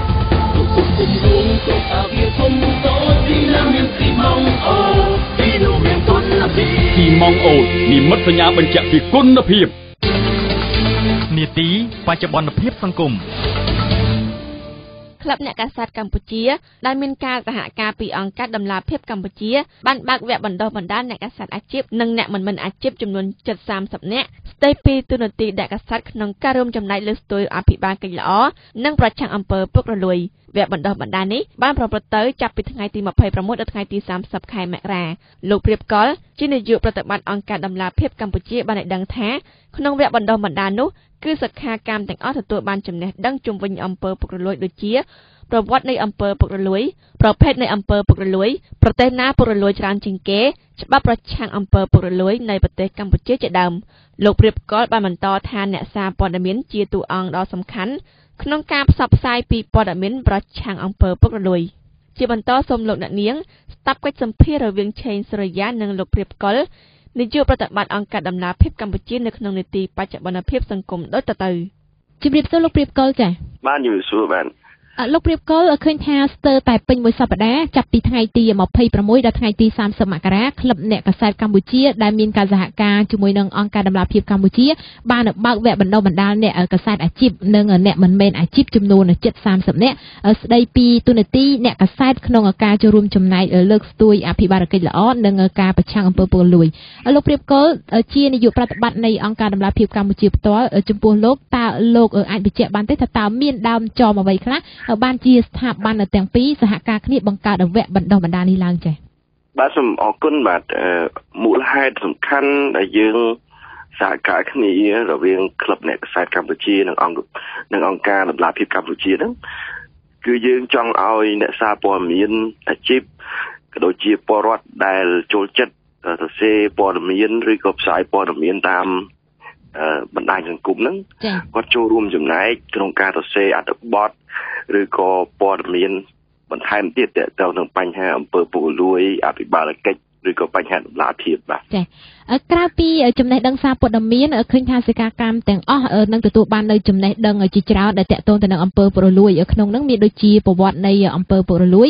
ប្រភេទនៃអំពើពុករលួយឯប្រទេសណាខ្លះរងអំពើពុករលួយច្រើនជាងគេច្បាប់ប្រឆាំងទៅនឹងអំពើពុករលួយនៃប្រទេសកម្ពុជាជាដើមចំណុចទាំងអស់នេះអាចនិយាយបានថាសឹងតែជាចំណេះដឹងទូទៅដែលអ្នកសារព័ត៌មានមិនគួរតែមើលរំលងតើនៅក្នុងវគ្គបណ្ដុះបណ្ដាលអ្នកកាសែតអាជីពនិងអ្នកមិនមែនអាជីពមានចំនួនប្រមាណជា70សំទោសគឺមានប្រមាណជា30នាក់ខាងលើដែលស្ដីពីទូនាទីអ្នកកាសែតក្នុងការរួមចំណែកលើកស្ទួយអភិបាលកិច្ចល្អនិងប្រឆាំងអំពើពុករលួយក្រៅពីចំណុចដែលនេះខ្ញុំបានបញ្ជាក់អំបញ្ញមិញថាតើមានចំណុចសំខាន់អ្វីខ្លះទៀតដែរចា៎តាក់ទងទៅនឹងនៅក្នុងវគ្គបណ្ដុះបណ្ដាលនេះចា៎បាទអ្វីដែលបងអូនបន្តបានបង្ហាញគឺតាក់ទងនឹងជំនាញក្នុងការធ្វើអត្ថបទបែបស៊ើបអង្កេតបាទចា៎ស៊ើបអង្កេតហ្នឹងគឺការប្រមូលភស្តុតាងប្រមូលព័ត៌មានប្រមូលឯកសារយោងផ្សេងមុននឹងធ្វើការផ្សព្វផ្សាយហើយព័ត៌មានទាំងអស់ហ្នឹងវាទាមទារឲ្យ អ្នកសារព័ត៌មានគាត់រៀនពីជំនាញស៊ើបអង្កេតដើម្បីឲ្យព័ត៌មានឬក៏អត្ថបទដែលគាត់សរសេរទៅមានទម្ងន់ហើយអាចយកទៅប្រើប្រាស់ក្នុងការដោះស្រាយបញ្ហាសង្គមហើយវាគ្មិនក៏ដូចជាគ្រូបង្រៀនដែលចូលបង្រៀននៅក្នុងវគ្គហ្នឹងគឺសិតតែជាអ្នកកសែតអាជីពដែលមានបទពិសោធន៍មានជំនាញក្នុងការធ្វើការងារសារព័ត៌មានឬក៏កសែតហ្នឹងច្រើនឆ្នាំដូច្នេះជាឱកាសមួយល្អដែរសម្រាប់បងប្អូនអ្នកចំនួនក្រោយដែលជាអ្នកកសែតអាជីពប្តីឬក៏ពលរដ្ឋដែលស្រឡាញ់ក្នុងការ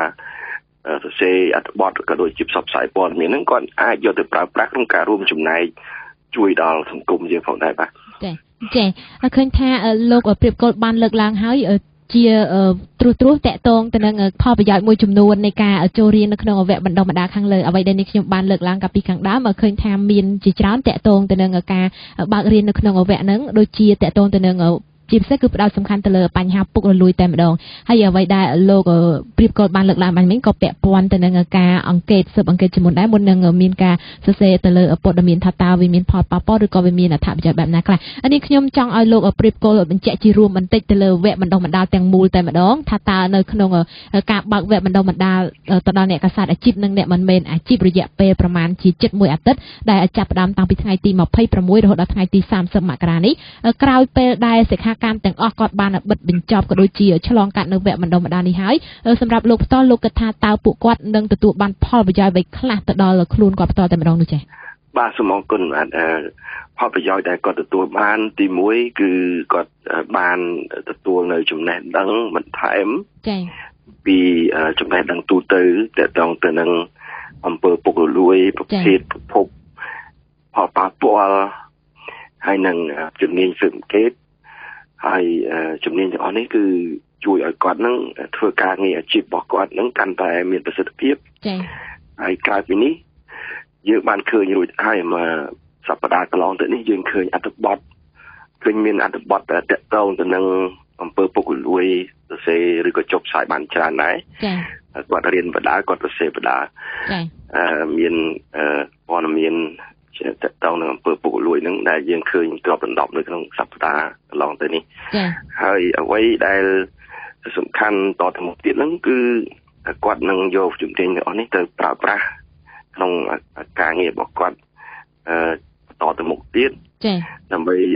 ចូលរួមក្នុងការចែកចាយព័ត៌មានជាកញ្ចក់សង្គមដើម្បីឲ្យសង្គមយើងបានយល់ដឹងបន្ថែមទៀតអំពីបញ្ហាទាក់ទងនឹងអភិបាលកិច្ចទាក់ទងនឹងអំពើពុករលួយហើយនៅពេលដែលប្រជាពលរដ្ឋលោកយល់ដឹងកាន់តែច្រើនគាត់មានការចូលរួមក្នុងសង្គមយើងកាន់តែច្រើនក៏អាចជួយរួមចំណែកដោះស្រាយបញ្ហាសង្គមយើងហើយចូលរួមអភិវឌ្ឍប្រទេសជាតិយើងបានហើយអ្វីដែលយើងនឹងធ្វើបន្តយើងនឹងផ្ដល់ជាពានរង្វាន់សម្រាប់អ្នកសារព័ត៌មានជាស្នាដៃដើម្បីទទួលស្គាល់និងលើកទឹកចិត្តកិច្ចខំប្រឹងប្រែងរបស់គាត់នៅក្នុងឆ្នាំ2015នេះអង្គការដំណាក់ភាពនឹងជូននៅពានរង្វាន់ទាក់ទងទៅនឹងស្នាដៃអ្នកសារព័ត៌មានតាក់ទងនឹងប្រធានបទដំណាក់ភាពអភិបាលកិច្ចនៅអំពើពុករលួយបាទហើយយើងលើកទឹកចិត្តឲ្យអ្នកសារព័ត៌មានទាំងអស់ចូលរួមសរសេរអត្ថបទឬក៏ផ្សាយព័ត៌មានតាក់ទងនឹងប្រធានបទខាងលើនេះដើម្បីចូលរួមចំណែកក្នុងការប្រកួតប្រជែងទទួលពានរង្វាន់សម្រាប់ឆ្នាំ2015យើងនេះបាទចាតាមពិតទៅអ្វីដែលលោកប្រៀបគល់បានបញ្ជាក់បាញ់មិញគឺជាសំណួរមួយនៅក្រោយបន្តទៀតដែរនេះខ្ញុំនឹងត្រៀមនឹងជម្រាបសួរលោកដែរតកតងទៅនឹងការបញ្ចប់វគ្គសិក្សាឃើញថាសិក្ខាកាមទាំងអស់អាចសរសេរអត្ថបទប្រឡងបានដោយជ្រើសរើសក្នុងកម្មវិធីអ្នកកាសែតឆ្នាំប្រចាំឆ្នាំ2015បើតាមព័ត៌មានដែរនាងខ្ញុំចាំមិនខុសទេឃើញថាប្រាក់រង្វាន់សម្រាប់អ្នកកាសែតឆ្នាំ2015នេះគឺនឹងមានរហូតដល់ជាង$1000សម្រាប់អ្នកជាប់លេខ1និងបន្តទៀតមានសម្រាប់អ្នកលេខ2លេខ3និងអ្នកលេខ4សម្រាប់លោកប្រៀបគល់ផ្ទាល់លោកគិតថាតើការប្រកួតប្រជែងសរសេរអត្ថបទសម្រាប់អ្នកកាសែតគួរតែរៀបចំឡើងឲ្យបានច្រើនដែរឬទេជាទស្សនៈផ្ទាល់របស់លោកនោះចា៎សម្រាប់លើកទឹកចិត្តនិងទទួលស្គាល់ស្នាដៃអ្នកសារព័ត៌មានគឺគួរតែមានរៀបចំផ្ដល់ជាការទទួលស្គាល់ឬក៏រង្វាន់លើកទឹកចិត្តសម្រាប់ខាងយើងក្រុមធ្វើរៀងរាល់ឆ្នាំបាទហើយ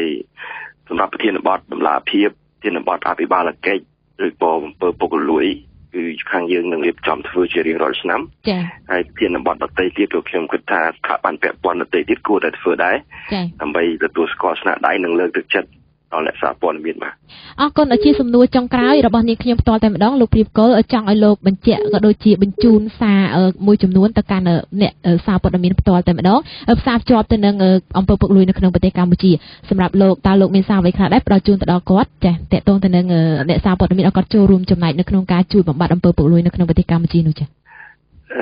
សម្រាប់ខ្ញុំតែងតែទទួលស្គាល់ស្នាដៃនិងដឹងគុណដល់អ្នកសារព័ត៌មានដែលបានបំពងសម្លេងសម្រាប់សង្គមយើងឲ្យយល់ដឹងពីប្រធានបទអំពើពុករលួយបញ្ហាអភិបាលកិច្ចតម្លាភាពហើយយើងដឹងហើយថាអ្នកសារព័ត៌មានជាសសរស្តម្ភទី4នៅក្នុងសង្គមដែលបានជួយនឹងទ្រទ្រង់ដល់សិទ្ធិសេរីភាពក្នុងការទទួលព័ត៌មានដល់ប្រជាពលរដ្ឋ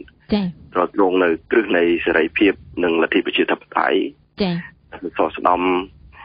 ទី1គឺស្ថាប័ននីតិបញ្ញត្តិទី2នីតិប្រតិបត្តិទី3តុលាការហើយទី4គឺអ្នកសារព័ត៌មាននេះឯងបាទហើយយើងតែងតែទទួលស្គាល់ហើយខ្ញុំតែងតែនៅកម្មវិធីពង្រឹងសមត្ថភាពក៏ដូចជាផ្ដល់ឱកាសធ្វើការជាមួយអ្នកសារព័ត៌មានក្នុងរយៈពេលជាង3ឆ្នាំកន្លងទៅនេះបាទចាសូមអរគុណលោកព្រៀបកុលដែលជានាយកប្រតិបត្តិអង្គការដំឡាភិបកម្ពុជាដែលបានចូលរួមឆ្លើយសំណួរចារបស់នាងខ្ញុំនៅក្នុងនីតិបច្ចុប្បន្នភាពសង្គមដែលនឹងចាក់ផ្សាយនៅក្នុងកម្មវិធីព័ត៌មានរបស់វិទ្យុវីយ៉ូចាសូមអរគុណលោកព្រៀបកុលនិងសូមជម្រាបលាចាបាទសូមអរគុណបងដែលបានទូរស័ព្ទមកបាទលោកអ្នកទស្សនស្ដាប់នីតិបច្ចុប្បន្នភាពសង្គមរៀបចំដោយឆេងស្រយាស្ដីពីអ្នកសារព័ត៌មានជាតួអង្គដ៏សំខាន់ក្នុងការផ្សព្វផ្សាយពីព័ត៌មានប្រឆាំងអំពើពុករលួយបើខ្ញុំដឹងខ្ញុំផ្សាយឲ្យអ្នកដឹងបើខ្ញុំយល់ខ្ញុំបញ្យល់ឲ្យអ្នកយល់ខ្ញុំគឺវិទ្យុខ្មែរអន្តរជាតិ Vayo FM ព័ត៌មានឈានមុខវិទ្យុខ្មែរអន្តរជាតិ Vayo FM ព្រឹត្តិការណ៍នយោបាយសេដ្ឋកិច្ចនិងសង្គមមានផ្សាយជូនរៀងរាល់ថ្ងៃនៅក្នុងកម្មវិធីព័ត៌មានពេលព្រឹកចាប់ពីម៉ោង6ដល់ម៉ោង7ពេលថ្ងៃចាប់ពីម៉ោង12ដល់ម៉ោង1រសៀលពេលល្ងាចចាប់ពីម៉ោង6ដល់ម៉ោង7យប់វិទ្យុខ្មែរអន្តរជាតិ Vayo FM ព័ត៌មានឈានមុខសន្សារខ្ញុំមានគម្រោងសាងសង់អគារដ៏ធំនៅម្ដុំនេះហុងស៊ុយយ៉ាងម៉េចដែរលីអូបងតែអគារលុត្រូវតែប្រើស៊ីម៉ង់អុកណាស៊ីម៉ង់អុកស៊ីម៉ង់អុកគង់ណាភាពល្អពីហូស៊ីងគប់ស៊ីម៉ង់អុកស្រួលប្រើសាច់លីបាយហាក់ណែនលីអូហឹងបំសំណែងពេលហើយលុយកាក់ទីកលីអូបងផុសសម្រាប់ការសាងសង់លីបលឺអូខេខ្ញុំជឿយកស៊ីម៉ង់អុកលីអូណាសឿអត់តស៊ីម៉ង់អុកគុណភាពចំណាត់ថ្នាក់លេខ1បទយកការប្រាសាទបុរាណខ្មែរគឺជាមរតកដ៏មានតម្លៃបំផុតសម្រាប់ប្រជាជនកម្ពុជាវាបង្ហាញពីវប្បធម៌ខ្មែរដ៏ល្អផូរផង់របស់បុព្វបុរសខ្មែរពីសម័យមុនកាលពីថ្មីនេះមហាជនទូទៅបានរិះគន់យ៉ាងខ្លាំងទៅលើរូបភាពជាច្រើនសន្លឹកបានបង្ហោះក្នុងបណ្ដាញសង្គម Facebook ដែលមានរូបស្ត្រីអាក្រាតកាយថតនៅក្នុងតំបន់ប្រាសាទបុរាណខ្មែរអាជ្ញាធរអប្សរាបានថ្កោលទោសយ៉ាងខ្លាំងលើទង្វើទាំងនេះព្រោះវាធ្វើឲ្យប៉ះពាល់យ៉ាងធ្ងន់ធ្ងរដល់ភាពថ្លៃថ្នូរនិងអរិយធម៌ខ្មែរជាពិសេសប្រាសាទបុរាណដែលជាកន្លែងប្រជាពលរដ្ឋខ្មែរគោរពនិងជាមរតកប្រវត្តិសាស្ត្រដ៏មានតម្លៃបំផុតសម្រាប់សម្គាល់អត្តសញ្ញាណជាតិខ្មែរទាំងមូលជាបន្តសូមស្ដាប់បទយកការរៀបចំដោយអឿនភារ៉ាដូចតទៅប្រទេសកម្ពុជាគឺជាប្រទេសដែលសម្បូរទៅដោយប្រាសាទបុរាណដែលមានកេរ្តិ៍ឈ្មោះល្បីល្បាញទូទាំងពិភពលោកភ្ញៀវបរទេសគ្រប់ជាតិសាសន៍តែងតែធ្វើដំណើរកម្សាន្តមកប្រទេសកម្ពុជាជាពិសេសចង់ទស្សនាប្រាសាទអង្គរវត្តដែលជាសម្បត្តិបេតិកភណ្ឌពិភពលោកដោយសារតែភាពល្បីល្បាញសុសសាយនៅវប្បធម៌មរតកដ៏មានតម្លៃនេះហើយទើបមានក្រុមហ៊ុនបរទេសមួយចំនួនមកថតផ្សាយពាណិជ្ជកម្មនៅផលិតផលរបស់ខ្លួនដោយពេលខ្លះវាបានលើកមុខលើកមាត់នៅតម្លៃវប្បធម៌របស់ប្រទេសកម្ពុជាប៉ុន្តែខ្លះទៀតប្រៀបប្រដូចមិនគោរពនិងមិនឲ្យតម្លៃនៅវប្បធម៌ខ្មែរតតែសោះជាក់ស្ដែងកាលពីពេលថ្មីនេះមហាជនទូទៅបានរិះគន់យ៉ាងខ្លាំងទៅលើរូបភាពជាច្រើនសន្លឹកដែលបានបង្ហោះនៅក្នុងបណ្ដាញសង្គម Facebook ដែលមានរូបស្ត្រីអាក្រាតនៅក្នុងតំបន់ប្រាសាទបុរាណខ្មែររូបភាពទាំងនេះត្រូវបានគេស្គាល់ថាជានារីជនជាតិចិនថតដោយក្រុមវ៉ានីម៉លដែលតែងតែផលិតរូបភាពអាហារភាសតាមបែបការថតរូបដោយផ្ទាល់ឬតាមរបៀបកាត់តតាមក្នុងស្ទូឌីយោនៅតាមទីតាំងជាក់ស្ដែងដែលល្បីនានាជាច្រើនក្នុងពិភពលោក យុវជនសម្បល់ស្រែមានធំរៀននៅសាកលវិទ្យាល័យភូមិន្ទភ្នំពេញ Department គណិតវិទ្យាឆ្នាំទី 4 សូមមិនបង្ហាញឈ្មោះបានលើកឡើងថាការថតរូបបែបនេះមិនធ្លាប់មានពីមុនមកនោះទេហើយវាបានធ្វើឲ្យប៉ះពាល់ដល់វប្បធម៌ដ៏ល្អរបស់ខ្មែរការថតរូបបែបនេះវាប៉ះពាល់ដល់វប្បធម៌ខ្មែរដែលមានពីមុនមកដែលល្អហើយជនបរទេសមកថតរូបអញ្ចឹងវាមិនសមហើយណាមួយរូបនេះវាមិនដែលមានពីមុនមកថតតែក្នុងដឹងថាជនបរទេសហ្នឹងវាមានបំណងអីនៅលើខ្មែរអញ្ចឹង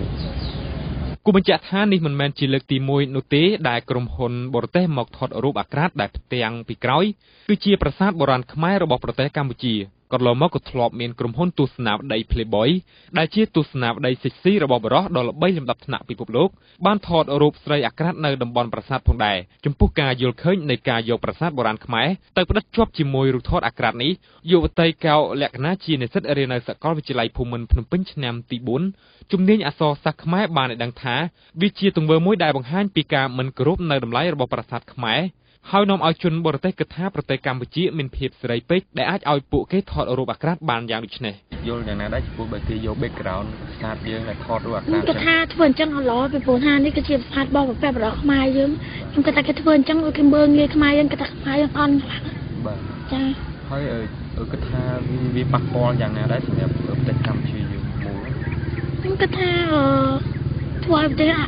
យើងអាប់អោនគេថាធ្វើឲ្យប្រទេសយើងគឺជាប្រទេសដែលប្រកាន់នៅវប្បធម៌ល្អដល់ពេលអញ្ចឹងគេគិតថាប្រទេសយើងគឺអន់ហ្មង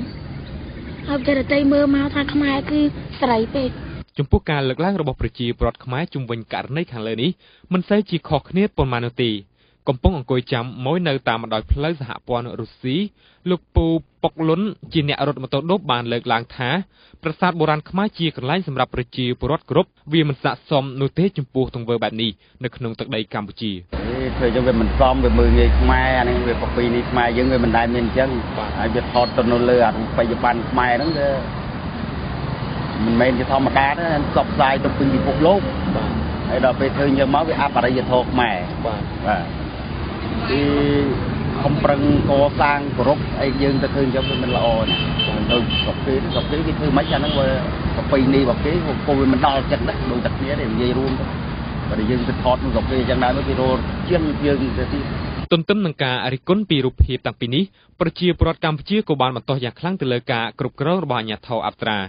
យ៉ាងណាមិញការរិះគន់ត្រូវបានគេលើកឡើងតាមបណ្ដាញសង្គម Facebook តាមរយៈវីដេអូមួយថាជាការកាត់តមិនមែនជារូបភាពពិតនោះទេទង្វើបែបនេះទោះបីជាពិតឬក៏មិនពិតក៏ដោយអាជ្ញាធរត្រូវតែយកចិត្តទុកដាក់ពង្រឹងការហាមឃាត់បន្ថែមជាពិសេសនៅតាមប្រាសាទនីមួយៗអាចដាក់ឆ្មាំងដើម្បីយាមកាមហើយបើសិនជាអាចគឺត្រូវបន្ថែមនៅកាមេរ៉ាសុវត្ថិភាពដើម្បីឲ្យដឹងពីសកម្មភាពមិនប្រក្រតីណាមួយរបស់ភ្ញៀវទេសចរដែលមកទស្សនានៅក្នុងប្រាសាទនេះជាការលើកឡើងរបស់អ្នកស្រីស៊ូដាវីសាស្ត្រាចារ្យនៃវិទ្យាស្ថានពហុបច្ចេកទេសព្រះកុសុមៈតែបើសិនជាចង់ពង្រឹងក្រៅពីដាក់ឆ្មាំបើសិនជាអាចទេណាថែមកាមេរ៉ាសុវត្ថិភាពមួយទៀតអាហ្នឹងគេធ្វើអីឆ្មាំយើងមើលដឹងហ្នឹងយើងបាច់ចាំឲ្យមនុស្សទៅតាមអីចឹងទេព្រោះបើមែនតែកន្លែងដែលយើងនិយាយថាសម្បត្តិវប្បធម៌យើងតែវាក៏ជាតំបន់ទេសចរដែរអញ្ចឹងដើម្បីសុវត្ថិភាពទាំងអស់គ្នាគួរតែមានកាមេរ៉ាសុវត្ថិភាពឬក៏មានមនុស្សនៅឆ្មាំចាំមើលខ្លាចគាត់ដួលខ្លាចគាត់អីឬខ្លាចគាត់ធ្វើខុសអីចឹងណាហ្នឹងហើយនៅកន្លែងហ្នឹងយើងគួរតែមានចឹងហើយអាហ្នឹងយើងត្រូវផ្ដល់ព័ត៌មានទៅឲ្យភ្ញៀវហ្នឹងមើលប្រាប់គាត់អំពីបំរុងប្រយ័ត្នរបស់គាត់ហើយក៏ប្រាប់គាត់អំពីការហាមឃាត់ដែលខាងយើងត្រូវការពារគួររំលឹកថាអាជ្ញាធរអប្សរាបានចេញសេចក្តីប្រកាសព័ត៌មានកាលពីយប់ថ្ងៃទី24មករាដោយថ្កោលទោសចំពោះរូបភាពអាក្រាតពាក់កណ្ដាលខ្លួនរបស់ស្ត្រីម្នាក់ដែលឈរនៅមុខប្រាសាទយោងតាមសេចក្តីប្រកាសព័ត៌មានរបស់អាជ្ញាធរជាតិអប្សរាបានឲ្យដឹងថាអាជ្ញាធរជាតិអប្សរានឹងស្រាវជ្រាវរកការពិតព្រមទាំងបដិញ្ញាអនុវត្តនីតិវិធីច្បាប់តាមគ្រប់រូបភាពដើម្បីផ្ដន្ទាទោសចំពោះការប្រព្រឹត្តបែបអហភិហ៍និងការខ្វះខាតពិចារណាបែបនេះបន្ទាប់ពីបានដាក់ចេញនៅសកម្មភាពស្រាវជ្រាវអាជ្ញាធរជាតិអប្សរាបានសហការជាមួយអង្គភាពនគរបាលទេសចរ និងអង្គភាពនគរបាលបេតិកភណ្ឌប្រចាំខេត្តសៀមរាបបានចាប់ខ្លួនសកម្មភាពថតរូបអាក្រាតរបស់ជនបរទេសចំនួន3នាក់នាវេលាម៉ោង 11:10 នាទីព្រឹកថ្ងៃទី 29 ខែមករាឆ្នាំ 2015 នៅក្នុងបរិវេណប្រាសាទបន្ទាយក្តីនេះបញ្យងតាមការដឹងពីសេចក្តីប្រកាសព័ត៌មានរបស់អាជ្ញាធរជាតិអប្សរាជំវិញករណីនេះភ្ញៀវទេសចរទាំង3នាក់នោះបានសារភាពទទួលស្គាល់ថាខ្លួនបានថតរូបអាក្រាតយ៉ាងពិតប្រាកដមែនជាជំហានដំបូងអាជ្ញាធរជាតិអប្សរារួមទាំងអង្គភាពនគរបាលទេសចរនិងអង្គភាពនគរបាលបេតិកភណ្ឌប្រចាំខេត្តសៀមរាបកំពុងរៀបចំប្រមូលព័ត៌មានភស្តុតាងនិងធ្វើរបាយការណ៍លម្អិតជុំវិញករណីនេះដើម្បីចាត់វិធានការជាបន្តទៀតលោកអ្នកនាងទើបតែស្ដាប់បទយកការរៀបចំដោយអឿនភារាស្ដីពីការថតរូបអាហារភានៅប្រាសាទបុរាណខ្មែរនាំឲ្យបាត់បង់នៅប្រពៃណីខ្មែរព័ត៌មានរហ័សច្បាស់លាស់មាននៅក្នុងវិទ្យុខ្មែរអន្តរជាតិ Vayo FM វត្តមានរបស់ខ្ញុំដើម្បីមនុស្សគ្រប់គ្នាខ្ញុំតែងមានវត្តមានក្នុងសកម្មភាពមនុស្សធម៌ខ្ញុំគឺទឹកពិសាគុណភាពអូរ៉ាល់អូរ៉ាល់គឺជាទឹកពិសាដែលមានគុណភាពអូរ៉ាល់គឺជាជម្រើសដ៏ប្រសើរដើម្បីសុខភាពនិងអារម្មណ៍ស្រស់ថ្លារីករាយជាមួយអូរ៉ាល់គ្រប់វ័យគ្រប់ទីកន្លែងនិងគ្រប់ពេលវេលាពិសាទឹកបរិសុទ្ធអូរ៉ាល់រួមកម្លាំងគ្នាដើម្បីមនុស្សធម៌បាទដោយសារតែកម្មវិធីព័ត៌មានបានគៀកនឹងមកដល់ទីបញ្ចប់ហើយនោះបាទដូច្នេះខ្ញុំបាទសូមសង្ខេបជូននៅព័ត៌មានសំខាន់ៗឡើងវិញជាមុនសិនចាប់ពីថ្ងៃទី1មករាឆ្នាំ2015ដល់ថ្ងៃទី31ខែមីនាឆ្នាំ2015គឺជាពេលវេលានៃការដាក់លិខិតប្រកាសនិងបង់ពន្ធលើប្រាក់ចំណេញសម្រាប់ឆ្នាំ2014នេះបើតាមការដឹងពីលោកគង់វិបុលប្រតិភូរដ្ឋាភិបាលទទួលជាអគ្គនាយកដ្ឋានពន្ធដារសូមបញ្ជាក់ថាបទបញ្ញត្តិស្តីពីពន្ធលើប្រាក់ចំណេញនេះមានចែងនៅក្នុងជំពូក1នៃច្បាប់ស្តីពីសារពពន្ធដែលប្រកាសឲ្យប្រើដោយប្រជាក្រមចុះថ្ងៃទី24ខែកុម្ភៈឆ្នាំ1997និងច្បាប់ស្តីពីវិសោធនកម្មនៃច្បាប់សារពពន្ធដែលប្រកាសឲ្យប្រើដោយប្រជាក្រមចុះថ្ងៃទី31ខែមីនាឆ្នាំ2003បន្ទាប់ពីតាបះជនជាតិឥណ្ឌាបានអះអាងថាប្រាសាទអង្គរវត្តកសាងដំបូងនៅប្រទេសឥណ្ឌានោះមន្ត្រីនាយកបេតិកភណ្ឌនៃក្រសួងវប្បធម៌បានបញ្ចេញប្រតិកម្មនិងបានច្រានចោលការអះអាងនេះមន្ត្រីដដែលបានលើកឡើងថាការអះអាងនេះគឺជាការខុសទាំងស្រុងគ្មានជំនាញនិងគ្មានភស្តុតាងដែលចេតថាដើម្បីល្បីនិងទាញយកផលប្រយោជន៍ណាមួយក៏ថាបានចំពោះក្រសួងអប់រំយុវជននិងកីឡាបានរៀបចំនៅគោលនយោបាយស្តីពីចក្ខុវិស័យឧត្តមសិក្សាឆ្នាំ2030ដើម្បីធានាថានិស្សិតដែលមានសមត្ថភាពមានកលានុវត្តភាពចូលរៀននៅក្នុងកម្មវិធីប្រកបដោយគុណភាពនៅឧត្តមសិក្សាឆ្លើយតបទៅនឹងតម្រូវការនៃការអភិវឌ្ឍសេដ្ឋកិច្ចសង្គមនិងទីផ្សារការងារការសង្ខេបជូននៅព័ត៌មានអន្តរជាតិគឺបើតាមការបញ្ជាក់ពីមន្ត្រីនៃរបបយោធាថៃបានឲ្យដឹងថាមានមន្ត្រីក្នុងជួររដ្ឋាភិបាលជាច្រើនអ្នកត្រូវបានចោទប្រកាន់ពីបទជួញដូរមនុស្សត្បិតពួកគេបម្រើការឲ្យរដ្ឋាភិបាលក៏ដោយប៉ុន្តែមន្ត្រីទាំងអស់នោះត្រូវប្រឈមទៅនឹងការកាត់ទោសដោយគ្មានការសន្តោសប្រណីឡើយចំពោះសកម្មភាពដែលពួកគេបានធ្វើនេះគឺជាសម្ដីបញ្ជាក់បន្ថែមរបស់មន្ត្រីនៃរបបយោធាថៃតកតងទៅនឹងអ្នកជំនាញអាវុធគីមីរបស់ក្រុមអ៊ីស្លាមISISម្នាក់ត្រូវបានសម្លាប់នៅក្នុងយុទ្ធនាការវាយប្រហារតាមជើងអាកាសរបស់សម្ព័ន្ធ